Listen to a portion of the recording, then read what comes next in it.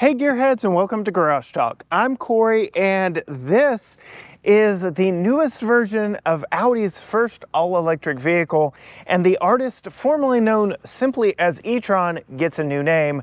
This is the 2024 Audi Q8 e-tron Sportback S line Quattro. And in this video, I'm going to take you on a tour.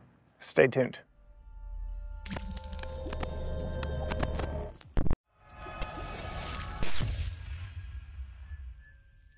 Yes, gearheads, this is the newest version of Audi's first all-electric vehicle, previously known simply as e-tron.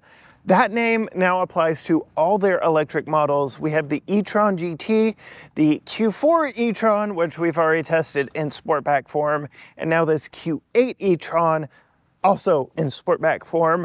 Both the Q4 and the Q8 are also available in traditional SUV shapes, but that's enough right there. Let's talk a little bit about what motivates this thing. And you may be wondering, well, why am I popping the hood? And that is to show you exactly what is available underneath said hood for you, because no, there is no gas engine under here. It is an electric motor, or in the case of our Quattro all-wheel drive, dual electric motors here powering this Q8 e-tron Sportback. The official name now, this is the 2024 Audi Q8 Sportback S-Line e-tron Quattro, using a 114 kilowatt hour battery, which is rather large. It gets a modest 296 miles of EPA estimated range, though we've not seen over 230 on the gauge cluster. As I said, this does have dual electric motor all-wheel drive, and in normal driving it produces 355 horsepower and 414 pound-feet of instantaneous torque. There is an option for more if you put it in sport mode.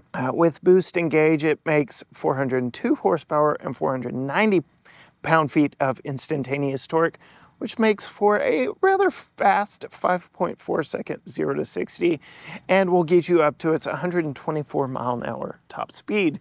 But as you can see underneath here, yes, nothing really to speak of in the engine department. They are electric motors, but you can see Audi does supply a charge cable. And much like the Hyundai and Genesis products, we get just a little bit of storage up under the front, under the hood. No real front trunk. This really is best for charging cables and the like.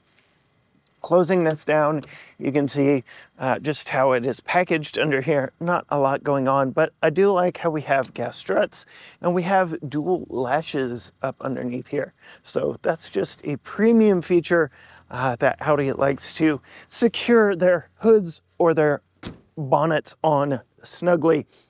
Closing the hood, we can appreciate the new styling for the Q8 e-tron. There are subtle changes, and our model does have the black optics package, so gives a nice contrast here on this white paint job. You can see our Prestige model has the digital matrix LED lights that do a light up pattern when you start them up. We have the sequential LED turn signals, LED lighting all the way around. We do have the LED lighting in the grille with just an all-around elegant look up front here. Being that we don't have a gasoline engine back behind the grille, there really isn't much going on up there, but you can see just around this monotone Audi grille or Audi logo, we do have some openings here for cooling, and then we have the active grille shutters down here, again for cooling of that battery. Coming around to the side here, you can see this is an open air vent that does allow air to get through and pass around the front corners of the vehicle, which is rather nice. I will bring you in a little bit closer here for these Audi digital matrix lights. They are really cool. I'll show some B-roll of exactly what that light up pattern looks like when you start the vehicle. Coming around to the side, like I said, this is the Sportback variant, so we do get that SUV coupe-like rear roofline. You can get this in a traditional SUV form where you get more of a boxy rear end. Ours is the top Prestige. There is a launch edition. Again, since this is the first year that this is wearing the Q8 name, I guess that launch edition is an appropriate designation for the top trim. But our top Prestige trim does get these unique 5-star, 5-arm wheel design, as they call it. They are very aerodynamic, but you can definitely see that 5-star pattern on them, wrapped in Continental cross contact tires. These are, as I bring you in, 265/45 R21s. So a nice 21-inch wheel and tire package. Again, I would say those are probably one of the biggest reasons why we get a lackluster efficiency rating on this one. With that massive 114 kilowatt hour battery pack, we should be getting over 300 miles of range. You have to opt up to get 300 miles of range, and even that is questionable, seeing as we are not even getting close to our 296 estimated on the window sticker by the EPA. As we come around to the side, you can really see that sloping rear roof line. It is a very attractive shape overall and does a good job of integrating both the SUV and the coupe elements of the SUV coupe. This does have a single charge port door, but you can option for a secondary charge port door. Audi offers up to 170 kilowatts of DC fast charging, which can take you from 10 to 80% at a compatible DC fast charger in an Audi claimed 31 minutes, and should get you up to your long-term driving range very quickly. It's not groundbreaking by any means. I would say that Genesis definitely leads the charge in premium luxury electrified vehicles and how quick they charge with their 800-volt architecture. They can do it typically in about 18 to 20 minutes, so definitely a faster rate of charge. In other products, definitely look towards Genesis if you're looking for the quickest charging.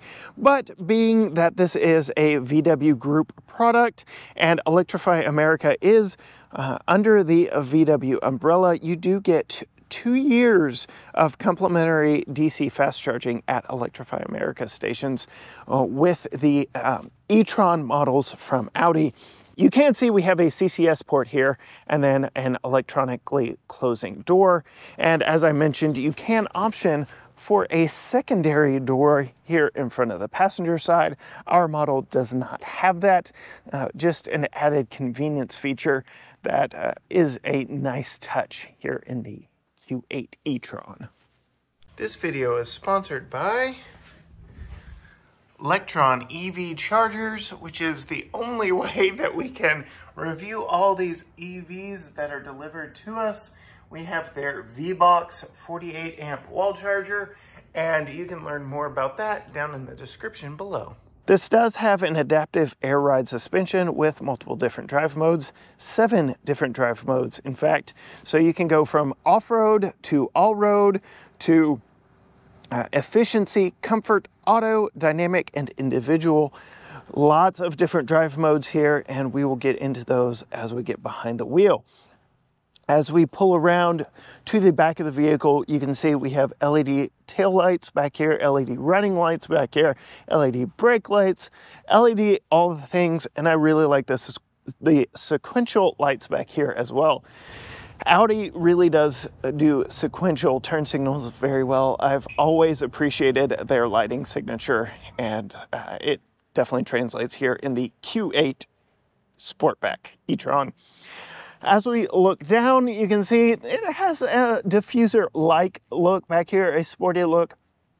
But obviously we don't need any tailpipes or anything for the exhaust to let out down here. This does have a kick-activated rear opening hatch, but I've got the vehicle running right now because it is very chilly out here and I want to keep it warm. So we will just open the power hatch this way. You can see, unlike the Q5 models, the taillights stay in place and we don't have to have that weird alternating tail light function for US regulations. You can see it does open up nice and wide, and we get a decent amount of cargo space back here that really rivals non-sportback models like the recently announced 2024 SUV of the year and the Chevy Blazer EV.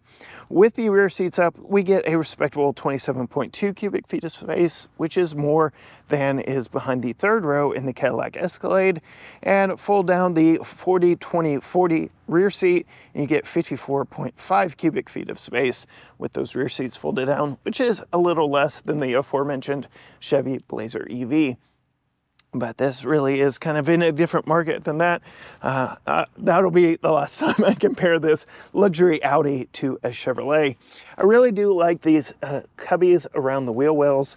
They are great for storing smaller items like carton of eggs or things that you don't really want to roll around in the back as you're driving spiritedly or sportingly. Lift up the rear floor, cargo floor, and you can see a space-saving temporary spare and a deep well of storage down here. So I could absolutely fit my backpack down here and not have to worry about rear cargo space being impeded by such a small item like my backpack back here. I am not particularly a fan of the way that Audi hides or conceals the cargo back here. So while other SUV coupes from German automakers, namely the Mercedes AMG GLE coupe that we tested, has a kind of Z-fold hard cargo cover, this really just has this one-piece cover that you can pull forward a little bit, tug forward on both sides. It's a really snug fit, and you can tilt up if you need to access a little bit more, or you can pull it down and push it into place there. But that really does stay fixed in place, as does this little bit in the back window. You can see it really is fixed in place. It's not like it's going to be coming out very easily. So if you have larger items and want to take full advantage of the 27 plus cubic feet of space, you're going to have to figure out what to do with those if you need them when you get to your final location.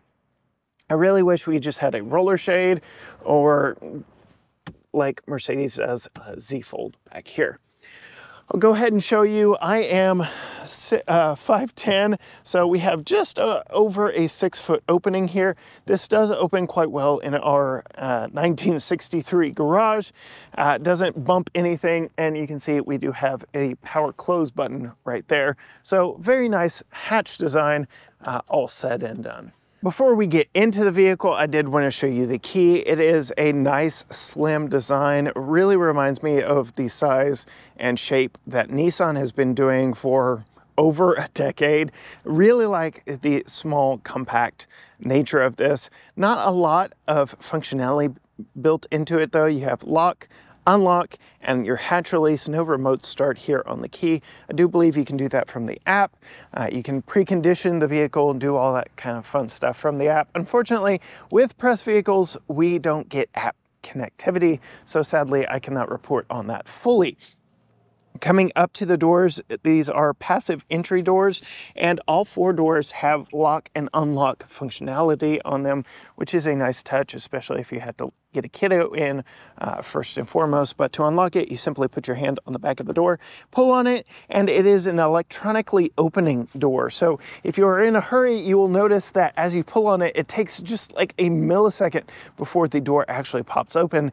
It is not mechanically connected to the latch, which is something, again, you will only really notice if you're in a big hurry. Coming over to the door panel before we get in, I do want to show you, you've got lock and unlock here. Very nice attention to detail with the materials in here. You can see we have express up and down on all 4 windows. Your lockout right here, mirror controls right here. These are heated rear view mirrors, which is a nice touch. You have your hatch release right there, and 2-person memory for both driver and front passenger, which is a nice touch. A little bit of additional storage down there. Coming around to the side of the seats, we get 8-way adjustable with 4-way lumbar and massage, which is really nice. and extending a thigh support, which too is very nice. Very adjustable seats.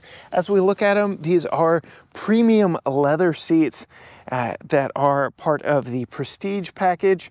They are wrapped in Valcona Milano leather, which is a very nice touch. They are heated, they are ventilated up front, and the outboard rear seats are heated as well. Let's go ahead and pop in, get out of this cold weather. Whew. Put our foot on the brake and start the vehicle up. Since it's electric, nothing really happens, just the electronics come on. It's not a big fanfare or production in any way, shape, or form, but it does start getting us nice, warm, and toasty in here. You can see we have dual zone up here. We actually have quad zone automatic climate control. So dual zone front, dual zone rear, all said and done.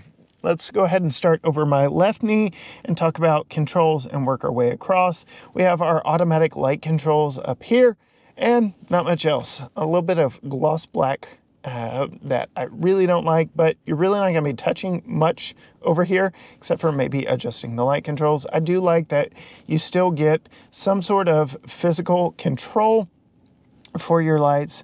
Seems like many EV manufacturers are ditching that completely and going into having to dig through the screens. These are capacitive touch and they are haptic. They give you a little bit of feedback. We do get some ash wood inserts up here that does work its way across the entire dash, which is a nice premium look in here with our black leather. We get Audi's digital cockpit plus in here, 12.3-inch screen, very nice, very crisp, very clear, although not my favorite layout when it comes to digital screens behind the steering wheel. It tells you all the pertinent information and it is configurable. You can use the roller wheel right here just to show you a few different configurations on this side right here. I laugh every time we get an Audi. The long-term memory is your trip computer. You can see we're averaging about 2.2 miles per kilowatt hour, which is not all that great. Again, with those bigger 21-inch wheels, probably playing the biggest culprit there. We have taken this just over 115 miles to a couple of Thanksgivings. And then you get your kind of power readout here in the middle and your date and time over here with a little bit of pertinent information down low here as well. You can hit the view button here on the steering wheel and it changes it up just a little bit and gives you a little bit different layout. And then you can, again, scroll through the information that is displayed here on the left side of the vehicle. So just another quick look at it, and then you can go back to that.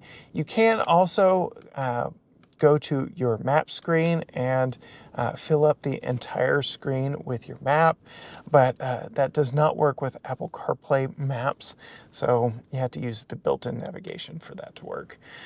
And yeah, I typically just leave this here. You also get a readout right here of what your drive mode is in. There are 7 drive modes that I alluded to earlier, and just lets you know a little bit more there. Again, I drove this here from my house and we're already at 219 miles of range. I've never seen over 235 miles even at a full charge. And I don't like that you don't get a percentage readout. I don't know what my battery percentage is, but I can tell it's less than 100. Again, it was a very short drive out here, and I'm just surprised at how quickly this thing drinks electrons, so to speak. We do get a full color head-up display. I really like that. It's very informative. Keeps me from looking down here too much.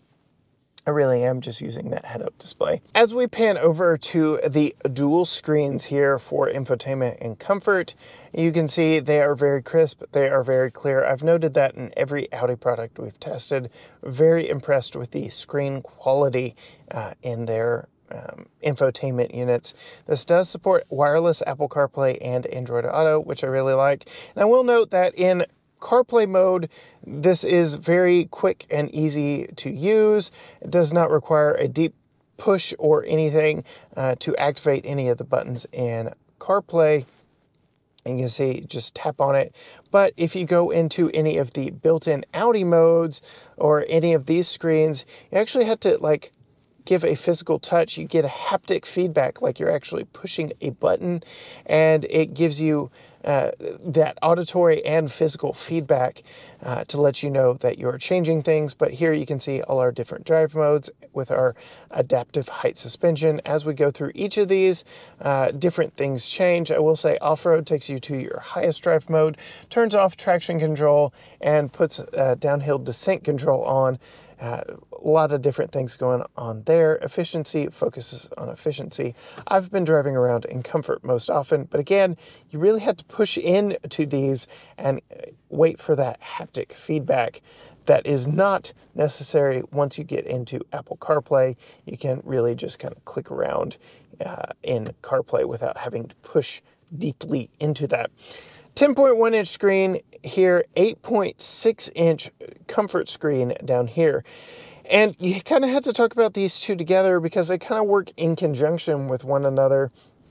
You can see right now I have my front dual zone climate control setting up here.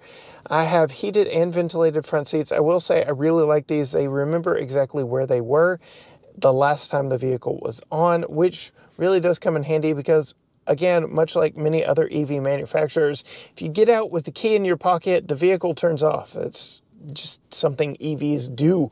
And so having that remember where it was really comes in handy if you're hopping out and in for whatever reason rather quickly. You can also control the rear comfort from here, as well as the heated steering wheel, which I don't really like that there are no quick access heated steering wheel buttons. You can see we do have quick access to our heated and ventilated seats, but not our heated steering wheel. To do that, you have to hit this button right here, which now triggers this top screen. And now we've got a dual screen setup going here. You can see that is where our heated steering wheel button is. Again, it remembers where it was the last time you did it.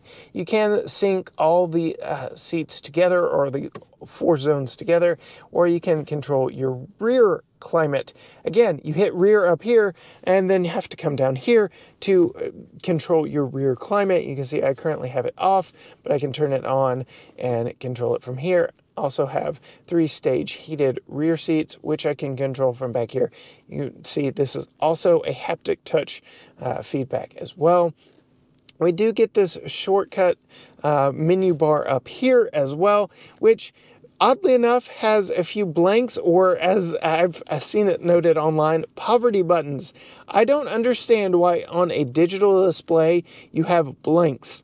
Like, you can fill the space via software. Like, why wouldn't you evenly space this out? So this one is really confusing to me. I guess it's just to let you know you didn't get the SQ8, the top trim. Even though this vehicle stickers for over $92,000, you can get more expensive versions and options. So I'm guessing that's what these poverty buttons are here to remind you of. You didn't get the best. This does have automatic parking, where you can park it. And again, you can see where these screens work in conjunction with one another. The charging functionality of this does allow for preconditioning, which warms the battery up to accept the faster rate of charge, which is rather nice. And then you've got some power buttons down here to turn the top screen off, and you can also configure the head-up display from down here as well. I don't know, it is just a very odd, very interesting dual screen climate menu that I don't really understand why they went the way that they did between all of this, and it gets kind of cumbersome having to deal with both the more you kind of click around in here. Not my favorite, but also not the worst. You can see here I'm still in rear mode. Let's see if I can there, exit rear mode. Now I'm in the front mode. Again, it's just kind of clunky and cumbersome. This does have 360 parking cameras in it with a digital 3D view as well. Really like the cameras in this one. I'm gonna hit that 3D button and you can see I can pan around a 3D version of my vehicle. Really helps when parking in our tight garage. Really like the cameras in this one. And again, you can access that self-parking feature right there. Another shortcut for it right there. This does have Audi's full suite of driver assistance technology, so I like that. You do get your defrost buttons here. Again, these are haptic touch buttons with a haptic hazard button right here, traction control, and all your drive mode buttons right there. Your vehicle power button is right here. Your audio controls are right here. It is a knob for volume. You can push it to turn it off, and you can toggle back and forth by pushing it side to side. You do get this palm rest for accessing all the comfort functions right here. And then this very interesting drive selector. So you push forward for reverse, which triggers your cameras. You pull it towards you for drive, pull it again for sport, which gives you a more exhilarating driving experience. There's a button right here for park. I do get an electronic parking brake. Coming down here, we get a couple of cup holders that you have to like physically pull these little adapters up to access. And you can see we do get USB-C charging and interface with the infotainment screen, but that cord just kind of hangs out oddly when not in use. And very interesting design here on the center console. I don't feel like they've really utilized the space to its utmost potential here. We do get a Qi wireless charger right here with a little gripper. That does work quite well for my iPhone 14 Pro Max, and with that little gripper, it keeps it from wobbling around or making a lot of noise when driving spiritedly. We get a leather-wrapped center armrest here that does stay exactly where you put it, but a rather small center console here. You can see they did supply us with a microfiber cloth for wiping away fingerprints from up here, but very small center storage here. Not a lot of overall storage in here. And while we're talking about that, I can go ahead and talk about the very odd glove box here. So this dash really goes far back, and in the passenger seat over here really feels like it's coming at you because of its driver-centric display. So this feels very close to the passenger versus how this feels over here to me as the driver. And you can see just how far back the actual glove box is and all this kind of wasted space up front. Very interesting design here. And then I did mention these are heated, ventilated front seats with massage. They're very comfortable. They are very nice. Coming around to me at 5'10", I'm very comfortable here. We do have the panoramic roof, but I've got plenty of headroom in my lower seating position here. Really like the dual panel glass roof. Really lets a lot of light in, especially when we've got this dark interior. But that's enough for the front seat. Let's go check out the back seat and see what it's like sitting behind myself at 5'10".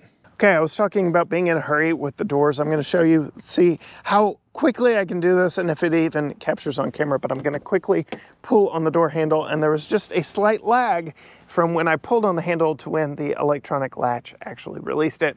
Just something that I've noticed. I do like how we get manual sunshades or peasant blockers back here on the rear windows. That is a nice touch. And you can see we get your power window controls, no locks or lock controls or anything else back here. A little bit of storage, but a style door very similar to what is up front.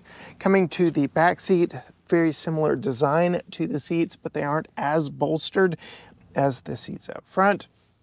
This is a 40-20-40 split bench rear seat, but we're going to go ahead and pop in and sit behind myself at 5'10". I will say I am sitting up higher than I was up front here, so very stadium-like seating.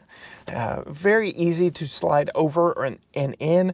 The H point or hip point in this back seat is much more convenient for ingress egress, but you can see plenty of space behind myself at 5'10". This is a hard plastic seat back with cutouts from the knees. We do get a mesh map pocket back here, and we get the same behind the passenger seat. Very nice there. Again, 4-zone climate control with heated outboard seats. All your controls are back here, which is really nice. You get air vents on the back of the center console and air vents on the B pillars. So lots of options for getting air back to rear passengers. You get your coat hook for your premium German luxury vehicle. Can't say that I've ever used those. And we get a decent view out of that glass roof. Coming around to me though, headroom back here is compromised due to that coupe-like rear roof line, but I do have a nice little cutout here in the ceiling from the roller shade for that roof up in front of me. So it's not terrible back here, but definitely if you have a taller torso than myself, you're gonna kind of be sitting a little cocked. You do have a fold down center armrest with 2 cup holders back here. And as I mentioned, this is a 40-20-40 split bench seat, so you can fold that center section down independently. We do a child seat installation test in our family review coming out later this week, where we even see how much space is in the front seat up here when this is in its rear facing format. So if that is something you're interested in, absolutely hit that subscribe button. And then see, nope, unfortunately no recline on these seats. And you can see this is how they fold forward. But that's enough interior and exterior. Let's get behind the wheel and see how she drives. All right, setting off in drive. We are currently in comfort, but let's go ahead. Let's put it in dynamic, which again drops us down into the second to lowest ride height, firms everything up, and puts me into sport drive mode, which should unleash the most amount of ponies and torques and allow for that 5.4 second 0 to 60. Let's go ahead, full stop, down on the accelerator all the way, and let go. And okay, 60. It's fun, it's quick. It is not the quickest EV I've ever been in, but it is smooth and linear. It is everything you would expect from an electric luxury vehicle. I've said it many, many times here on the channel to the point where I'm sure you're tired of hearing it. EVs make great luxury vehicles, and this is no exception. It is plenty quick for everyday life. And while it is not crazy fast accelerating like maybe a Kia EV6 GT with its like 3.2 second 0 to 60, it is quick enough for your normal life. If you are accelerating to merge onto highways or just to avoid something in your lane of traffic, this thing is plenty quick. And being as there is no transmission or gas engine where you have to rev to get into the power bank, it is all just instantaneously available to you. It just works, and it works well. And yes, there's some electronic spaceship noises that are accompanying the acceleration here in this one, but again, it just works. It works well. Being that we are in a dynamic mode, we are on one of my favorite driving roads here in East Texas. Lots of curves, lots of elevation changes, lots of fun. So I am looking forward to seeing how this quite heavy EV performs when the roads get twisty. Again, we have those 21-inch wheels and tires in this vehicle, which kind of hamper your overall range, but Audi is more known for their driving spirit and fun, especially in their quattro and S designated models. And this being the S line, not the Q8, but the S line is leaning more into fun, sporty driving. I will say, even in dynamic mode, the ride in this is not harsh. In comfort, it's even nice. More nice and supple than it is here, but it's firm. You know it's a sporty ride, but it doesn't beat you up. and the steering is quick and communicative. I have had no problems with the overall driving dynamics of this so far in the 100+ miles that we've put on this, but this really is my first time to really kind of stretch its legs in a sporting nature and to see exactly what this is like when driving a little bit spiritedly. Being that it is a very heavy vehicle, there is only so much you can do to counteract physics, but I will say the adaptive air ride suspension in this does do a good job of mitigating body roll. This is an SUV after all, so driving an SUV sportingly is definitely going to come with some nature of body roll. The adaptive suspension in dynamic mode drops us down much lower. I would hazard that this is a much different driving experience in off-road, though why would you do that?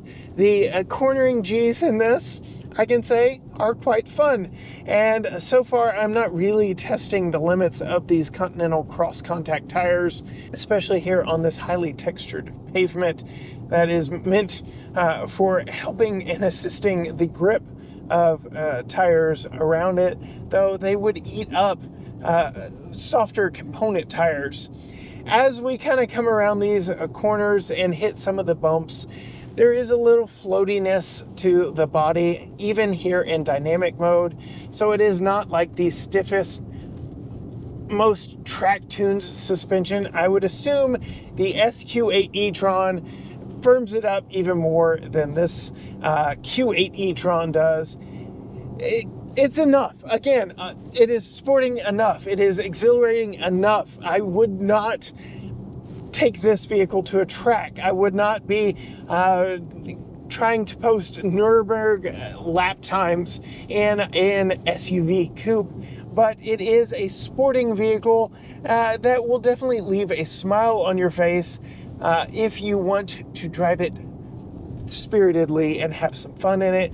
It definitely won't let you down in that department, but it is also, again, not a sports car. It is not the e-tron GT. If you truly want a very athletic EV from Audi, the e-tron GT is the one that you're going to want to get, because that, much like the Porsche Taycan on which it shares a platform, is basically a sports sedan built on an EV platform, and would definitely be the sporting EV of choice. I have not gotten to sample either of those vehicles yet, but I can say if it's anything like this, just in a sports sedan platform, it's definitely going to be fun and entertaining. But this will definitely put a smile on your face as you head down a curvy back road. One last thing to note, being an electric vehicle, it does have regenerative braking, but it doesn't have like a true one-pedal drive mode in this one. You get paddles on the backs of the steering wheel to increase or decrease that regenerative braking, but like full on the negative, I'm still going, like it does not bring you to a full stop. So that's something to note. I will also note the adaptive cruise control on this is a full start and stop system. And in typical Audi fashion, you can adjust the speed level increments by 5 miles per hour. I've noted other Audi models do it by 2.5 miles per hour, which just makes me smile at how German and precise that is. 2.5 mile per hour increments. And then we also get lane keep assist and all the traditional driver assistance tech in this that you would expect from a $90,000 luxury vehicle. Do one more quick acceleration run. Again, we are in sport mode, dynamic mode, all the things, somewhat level terrain. We are going uphill just a little bit. Full on the brake, full on the accelerator, drop the brake and go. It'll push you back in your seat, that's for sure. And 60, yep. It's quick, but it is not the fastest EV we've tested. Again, it'll put a smile on your face. It'll definitely take the breath away from your typical luxury vehicle buyer. who maybe isn't used to the instantaneous torque of an electric vehicle. It's fun, it's quick, it's good enough. It'll definitely suffice for a quality luxury electric vehicle with room for up to 5, though I don't know I'd put 5 full-size adults in here. Really is comfortable for 4 adults, no problem. That is it for me here in my solo performance review. If you want to see our family review, where Holly is behind the wheel, Tucker's in the back seat. Again, we install his child safety seat. Absolutely hit that subscribe button, ring the bell so you're notified every time a new video drops. Find us on all social media platforms, Facebook, Instagram, X, TikTok, YouTube, Threads. Everything is at GT Garage Talk, or you can go to gtgaragetalk.com. But as for me, in the 2024 Audi Q8 e-tron, all that other stuff, until next time, gearheads, bye. Okay, let's go.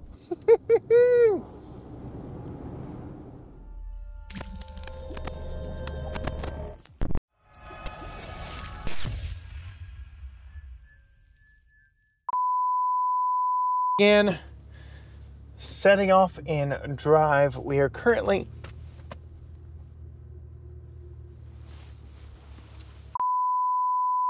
let's go ahead, full stop, down on the accelerator all the way, and let go.